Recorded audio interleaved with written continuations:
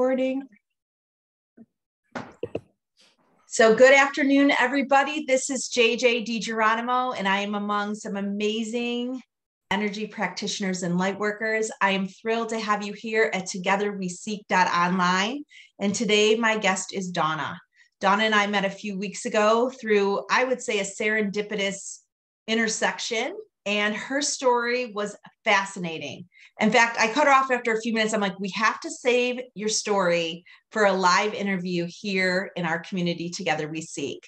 And today I'm so thrilled to have this opportunity because just the little bit she told me, I'm already so excited to join in. So whether you're live with us today or you're listening to the recording, I hope you will gain the nuggets that I've already gained in such a short time. So Dawna, thank you so much for joining us. Tell us a little bit about yourself. No, thank you very much for having me. I really appreciate being here. A little bit my professional facilitator by training, with a strong connection to nature. And so it's a kind of an innate understanding of systems and how that works. So a long time ago, I decided to sort of merge science with spirit in order to see the world in a wider way. And I tried to do that in business. That was the aim, which has been a bit of a challenge. But we're getting there, nothing like a pandemic to interrupt things and hopefully help people see things differently or think differently. So yeah, single mom for many, many years while I was getting my business running. She's a surfer and lives in the far West Coast. And I have a granddaughter, so that's cool. Yeah. That is super cool. Yeah. Well, one of the things that really got my attention, and we were talking about a business community and a presentation and conversation we were having amongst business leaders. But one of the things you talked about is being a nomad. And I was like, wait, what? And so I would love to dive into the whole story, but there's so many things you want to talk about. So when you think about it, I think about women that have to have everything figured out before they step forward, every T crossed, every I dotted. But when you said you were a nomad, that like throws all of that out the window. So I think what did you learn from that? And how did that shape where you are right now? Well, okay, that's a big question. Let me see if I can pare it down a bit. I mean, I think the first thing that happens when you have everything that would normally define you, your identity, your sense of security, who you are in the world, when that disappears, you're left with you and your essence. So there's a beauty in removing the external and discovering, who are you without all of these props? And because it just allows you to connect with who you are and what you really want from life. And so there's that layer of it. Naturally, the other thing it does is, slams you against the wall with all your fears. So you kind of hit that multiple times. And when you do that, you kind of realize, all right, I can use this fear, emotion of fear as a powerful force. I'd worked with it in my facilitation and in fairly high conflict and very complex situations. So, it's a force. And what do we do with it? Do we use it to, reach for higher goals, or do we use it to take ourselves out? And you have to make that as a conscious choice, because otherwise your body's biology will just look after the decision for you and take you down the path of, mental illness. But if you actually decide to use fear as a force, for helping you, for fuel, you're going to be able to handle the unknown, the uncertainty, and the unpredictable with ease. So what does that mean, fear as a force? Because I think most of the work that I see among myself and the other women is, fear. I don't even know how to use fear as a force. How do you do that? Well, I mean, what I have ended up doing is seeing everything as energy. And when you bring it down to energy, like that level, it's like currents of energy. So which way is it going? And that's the next question. If you're sitting there, where is this going? And so when it's a force to support you, it helps you go somewhere you would like to go. I mean, it's not to move away from something, because that's not visionary in the slightest. And I think most people listening to this program would know that. You're actually saying to yourself, I want to achieve something big. Yeah, it scares me, but that's okay. That's a fine thing. There's an element of acceptance that goes with that. And what that means is you can get your biology working for you at the same time a whole lot easier, because all of a sudden you're not trapped in that mess of flight, fight or flight. the usual thing. You're actually working with flow. You're shifting it into a flow state. Oh, I love that. I love that. And I don't know if women have to be a nomad to figure this out, but I think if you lose your job, you shift to a new job, you decide to stay home after years of working, you decide to go back, whatever it is, however you transition, you often realize that a lot of our identity is set up external to us. What is our title? How much do I make? What do I do? So like, how long did it take you to, you nomad, for those, you were moving. I know you said you were house sitting, but you want to talk a little bit about your nomad experience? Well, yeah, sure. Well, first of all, the writing was on the wall and I refused to see it. My business went down in 2008 when just about everybody else's went down. And at the end of the 1 month, I found myself in my car, just with the thing packed with stuff, thinking, well, now what, and I'd lost all my equity in the sale. So you've got maybe $1,000 and you've got to figure out what's going to happen next. And I fortunately found a place where I could stay. So I got that far, and you sort of, in the place where I was in was, it's dark, it's raining, it's really small, and it just feeds depression. And I just thought, oh man, I've been there, and that's a dark hole. It's a very not a pleasant place to be. So I decided, and you can feel the energy spiral. It's, the way I see depression and all of those emotions at the crux is you can spiral down into it, or you can catch yourself spiraling down in it to go, oh no, you don't. Let's not go that way with my heart energy. Let's go something bigger. So it's a very dynamic process of observing what your focus is on at the heart level, and just how is the surrounding that you're in, the context you're in, shaping how you feel about things. And if you can sort of recognize that, then you have complete control over how you respond. And that's always the case. You always have control over how you respond, but it's just understanding, what are the cues and signals I use. So I actually have a pretty decent reading of what my context is and how I can work with it more effectively. So you have to be, I think just being so present to be aware of where you are in the process of energy, it sounds like. Yeah, although it sounds better now than it probably felt at the time. At the time, it's kind of like all messy. But, when you come out of it, you realize, oh, okay, that's what was going on. Because, my sort of track on this is to be in the experience, but then also observe the experience. And when you can observe your experience, then you can actually see, this is what's happening. You get a different perspective going on with it.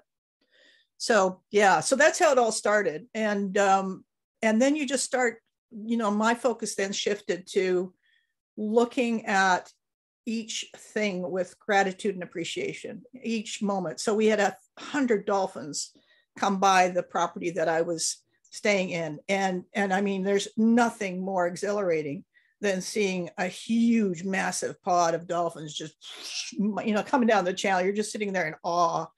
And so that was an unbelievable gift.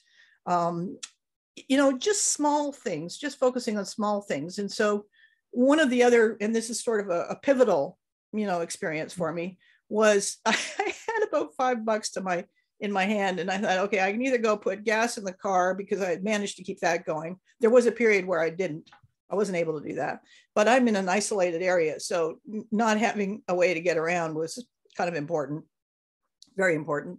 I had $5. Do I put that in my car, or do I get a head of lettuce so I can have my dinner? So I'm sort of angry about this scene, and I'm very upset with how did I get in here, and what is like all that stuff, the chatter that goes on in one's head.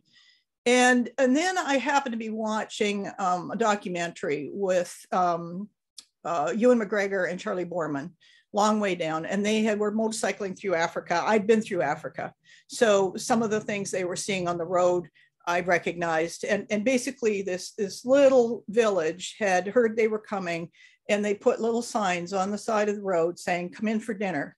So these guys drove their big bikes down along with the whole entourage of, and these villagers had pooled their resources to provide them with dinner. And when they sat down for dinner, they knew full well that one or two people at the table were not going to have food for the rest of the week because they'd given it up they knew that. They were very clear about that. And I thought, oh my gosh, wow, I need to remember to shift my perspective completely and stop whining and stop focusing on the lack, but focus on the richness of what is and whatever that is. And so that was the shifting perspective confirmation. I mean, this is something I'd done all along as a single parent, and in my role in facilitation was constantly shifting, points of view so I could see how people were coming together or not coming together. But to apply it to yourself in your own head, the view from your head, this was kind of like, oh, why didn't I think of that? So it was just, once that happens, all of a sudden, it doesn't matter what life throws at you, you realize it's all a matter of how you look at it. That is so beautiful. And I think it really takes some people to hit rock bottom, other people to shift their environment, some people to get let go, and some people do it and some don't. So for somebody who's going into maybe this time of year and feeling high anxiety, they're in the depression swirl, how do they shift themselves to some level of observation, do you think? Oh gosh, there's a bunch of techniques. I mean, the ones I used to use years ago was just to look at it through the eyes of animals. So, a mouse is looking for details, but you need the eagle to see where you're going. And so it's that shift in altitude, if you will. I mean, that's the one way of doing it. The other way of doing it is to look at it through an appreciative view versus a fearful view.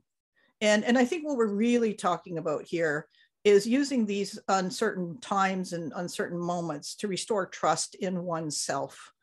I think the whole need to kind of have control over the environment, to have control over other people, have control over what happens next, control over the future is unfortunate, because we are designing the moment as we go. It's a very co-creative process. And to pretend we have control over that would just deny the emergence, of what could come out that's way, way better. So I think it's just to sit back, in trust, but also in trust in yourself. It's not just trust in, like, placing trust in the outside world, but it's trusting that you're capable of handling anything that shows up. You're strong. You are able to reach above where you are now and go for it. And your little sign at the back, you got this, bang on. Totally. It doesn't mean you won't run into a few walls, but it does mean that when you run into them, you know how to get, back up and keep going. I have to say I'm a horse rider, so I fall off a lot. And one thing you learn is to get back up and keep going. So it's very much around that perseverance. The anchor is very strong in keeping a complete focus on where you want to be with yourself, and then work with that. I love that. And I think really this is the essence of why I pulled this together, because I've been on the same journey from Ohio, of all places, but really working from the inside out. And it took me a long time to like myself. And I'm still a work in progress, but I feel like it's given me, I started in 2016, really diving into mindfulness and meditation with John Kabat-Zinn's work. And it took me a long time to separate my thoughts from my body and recognize that that is just a piece of who I am and not all of who I am. And I love the visual of the mouse and the eagle, is you have to be the mouse and the eagle. Yeah. Yep. And if you can't be the mouse and the eagle, then hang out with the eagle or hang out with the mouse. That's the beauty of diversity. That is why diversity is so critical in complex situations. We need to be able to see all of the perspectives and be with those perspectives, just so we can see the whole picture. That's a huge part of it. Yeah, it's really amazing. And I think for many of it, bringing women together to really work from the inside out, because we're taught from such an early age that our definition of ourself is external. And unless you Yeah. go on some type of personal journey or you're forced into a journey to dive inward, you kind of live on the peripheral for a large part of your life. Yeah. No, that's extremely true. And it's funny because going back to when this whole dive took place, I'd sort of, my daughter was just about out of high school, and I sort of thought, okay, she's okay. I need to up my game in terms of the leadership role I'm playing. And, and then I lost everything. So it's like, that's the forced part of the journey where you go, and yet I set the intention. I mean, I set myself up. I knew that at the time. I thought, oh, I don't know what's going to happen if I say this, but I'm going to. So you say it, and then you go, oh, that's what happened. Okay. So, you find yourself on this journey, whether you probably never sign up for it ever. But there you are 9 years later, being on the road, and you're going to kind of go, okay, I think I got this. Now what's next? And I would have said, I think I've got this before, like 2 years in to the journey. But then you go, well, okay, I'm just saying that because I really want it to be over. And clearly it hadn't been pushed far enough. So that's the beautiful, the part of it that, there's this whole resistance to the experience combined with the acceptance that this is the experience, and the more we can live in the present and just be with the moment, the better chance we have of making a really solid, clear choice on, that benefits everyone, but really is true to being you at the core. Yeah, that is beautiful. That is beautiful because I hear so many people say, well, when I can do this, or after this, I'm really going to do this. And, Yeah. Even people very close to me. And I love the idea that you are in the experience. This is the experience you're supposed to be in. And the fact that, and I know Oprah has said this too, where she said, I want to learn my biggest lessons, or something similar to you, like I want to up my game. And then you end up like in the mud puddle and you're like, well, that's not what I had in mind. No, but there it is, there it is. Yeah. So you talk a lot about like muscle memory to manage the depression. Can you dive a little bit farther into that? Yeah, I mean, I'm not even sure what I was referencing when I said that, because which happens, but it had more to do with, when I look back on it, it's just, it's making, it's making that observation around where's my heart's energy going? Am I feeling, is there reciprocity in these environments I'm in? Am I receiving energy as much as I'm giving it? And of course, in the pandemic, this is what has really come out in workplaces that are not recharging people's hearts will lose their people. It's simple, because you need all the heart you have in order to stay functional in the environments we're in. So when we talk about muscle memory with depression, I think what I was referring to was, I hope, was just that capacity to kind of, you're in the moment, but at the same time, you're observing yourself at this, this is a facilitation skill, but it could be anybody's skill. You're witness to your moment, if you will. And you're sort of noticing somatically, and in my physical body, how do I feel? And we forget to ask ourselves that because we're driven so, and I mean, I'm perfect case of this, but I'm driven a lot by my mental will to get through things or whatever. And when you let that go, you're still got a fairly, decent focus mentally on what's going on. And that's just part of the deal. But when you step back, you get everything else, all of your resources at work. So that's the energy side of it. It's being able to recognize, okay, I'm not getting back what I need. Burnout is a good example of too much heart given for something that, you didn't get, it didn't come back. It's, that's one expression of it. Mm-hmm. Depression is actually, I noticed this in my work. Biologically, depression, repression of your expression, your capacity to express yourself, repression of that creates depression, your energy goes in, or aggression, the energy goes out in not usually pleasant ways. Mm-hmm. And I think that's when I figured that out watching groups, and then later on it was confirmed by by somebody in the health sector who does the biology side of it. I thought, wow, there's a lot of repressed expression. And it's in the, it's showing up as depression rates. So the muscle memory part of that is to recognize, okay, where have I been here before? And can I lead myself out of it? So that's the one aspect of it. And the other aspect of it is when you found yourself circling down, express, whether it's photography, writing, art, it doesn't matter. Just get, express. And because that will, I mean, these hard journeys are hard for a reason. They that slam against the wall, bring out more of what you're capable of at a creative level to adapt, and or you let yourself go down.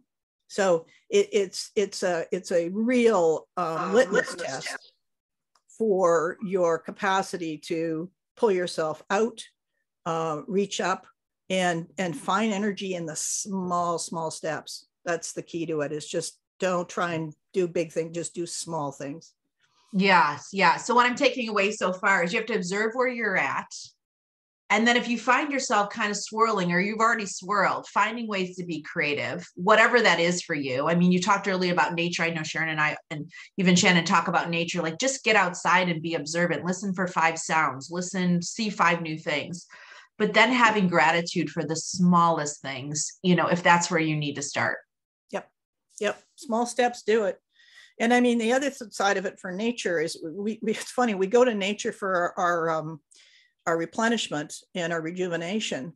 But right now, environmental protection is the lowest priority for business, for, ecologically, for a lot of people.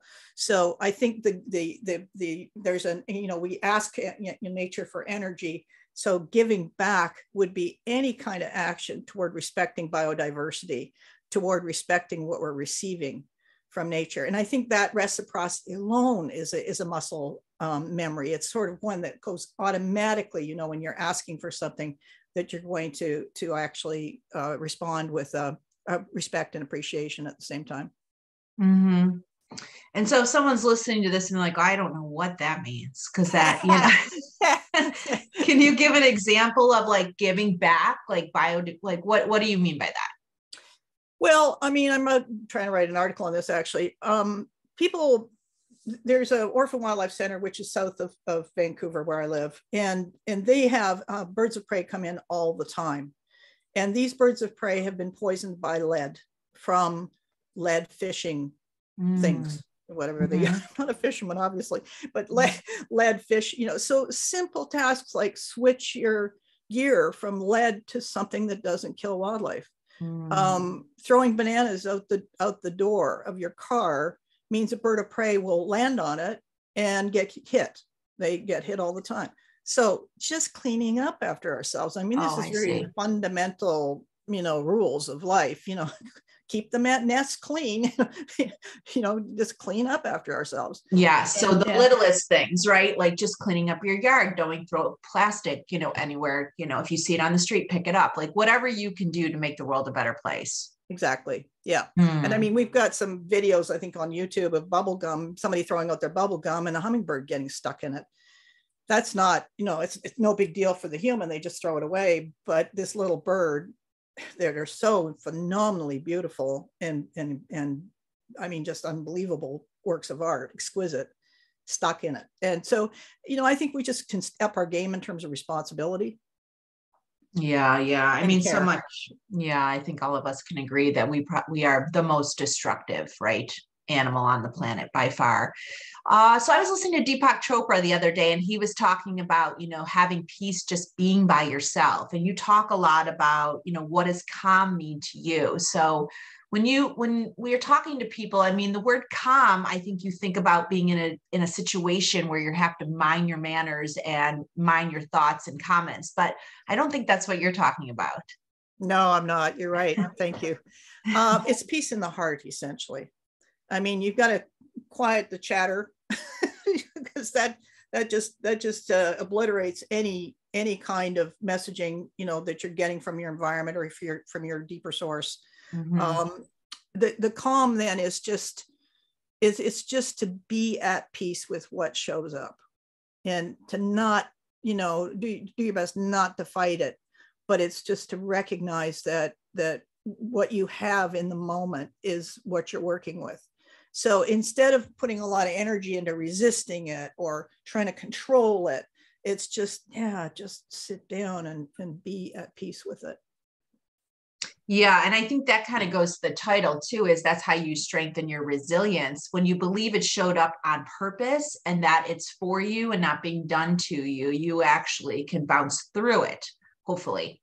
Well, and you've just brilliantly said the difference between, between being a co-creator and a victim.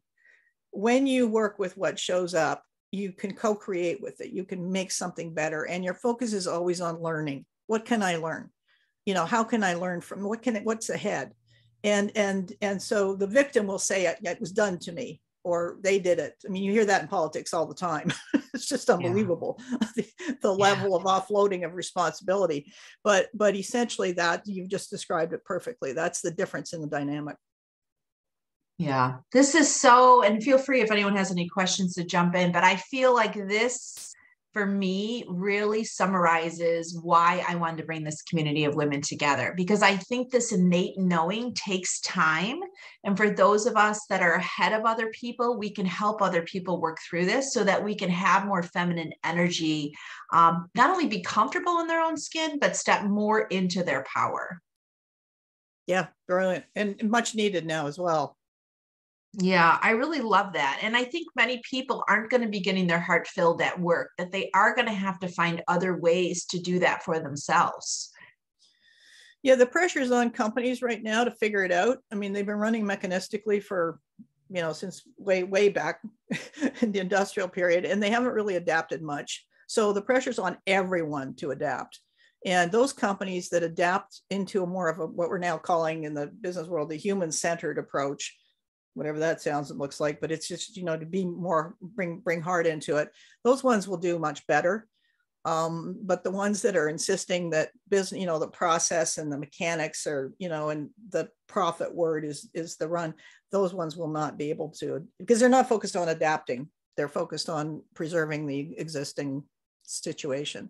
So we're being called on to adapt in rapid and exponential ways, pretty much the same way nature innovates. Actually, we're being called upon to adapt, and it's time for that to happen. We have to step back a bit, and that's where a massive disruption really works well for just sort of breaking all the the patterns and just sort of saying, now what do you want to do?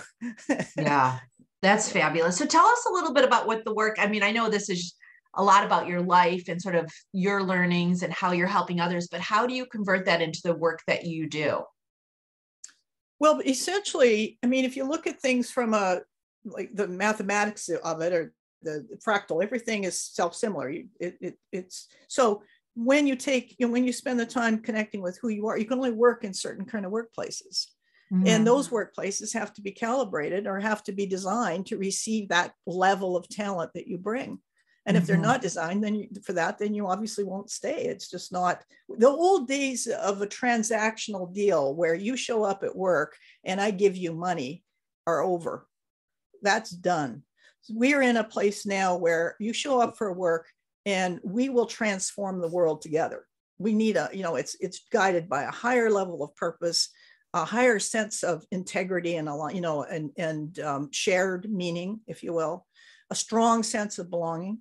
Those are things that define spirit, and those are things that define the spirit at the individual level, and they define the spirit at a company level or at a wider, at a wider level, even in the world. So I think that's the direct relevance is you can only go. I mean, maybe this is a belief that somebody could challenge me on, and it might break the belief and I'd be okay with that, but you can only go as far as you've evolved yourself. So you really, as a, in your leadership role, you have to evolve.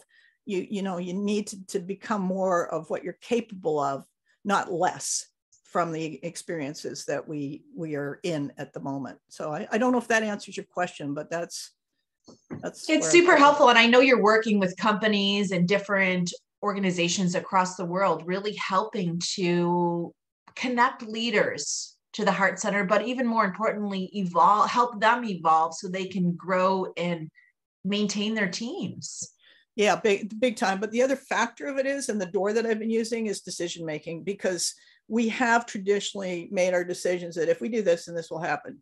It's very linear, and it completely ignores the fact that we're not in a linear environment. We are in a complex, it's a living system. The nature is a living system. Companies are living systems of interactions. Why don't we actually decide to make decisions and behave accordingly? Yeah. So let's just adapt our decision making, and that would include bringing in diversity, because if you don't have that, you don't have all the facets of the picture in mind. I used the word pixels the other day, and somebody took it literally as an image, but I mean it's every person is a pixel, an image in the wider picture. And when you're making decisions, you have to know that if you make this decision, this is where it's going to ping. And there's a whole bunch of things in systems that you have no idea how it's going to play out. So this is where you ultimately have to just kind of sit back and say, well, let's see what shows up next, and then we'll work with that. So it's by definition that we're working with uncertainty. It's not like the latest ride in the current, it's not like that at all. This is the way it is. So yes. Well, this was brilliant. I think for so many, I know me, it just validates what we're experiencing, but both at work and internally. And I think that for many of us, it is time to work from the inside out. And you can only do that if you are aware, if you're starting to observe, if you're understanding sort of how your thoughts impact your actions, and then just having this immense amount of gratitude, which takes practice. You can't just be grateful. It really takes practice, and you start small, as you mentioned earlier. So with that, do you have any parting words or anything else that we didn't cover that you want to share? Just one, and that has to do with fear, because a lot of times people don't actually recognize when they're coming from that state.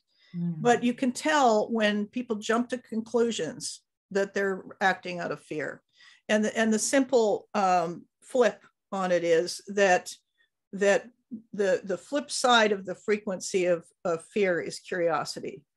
So if in the moment you can, you hit something, you just want to jump to a conclusion, and you go, yeah, well, tell me more. But if you can flip it to a question instead of a conclusion, that's how the shift in the thinking starts. And the capacity to work with what you don't, what you can't control. It's like trying to control the uncontrollable. Just stop trying to do that. It's a waste of energy.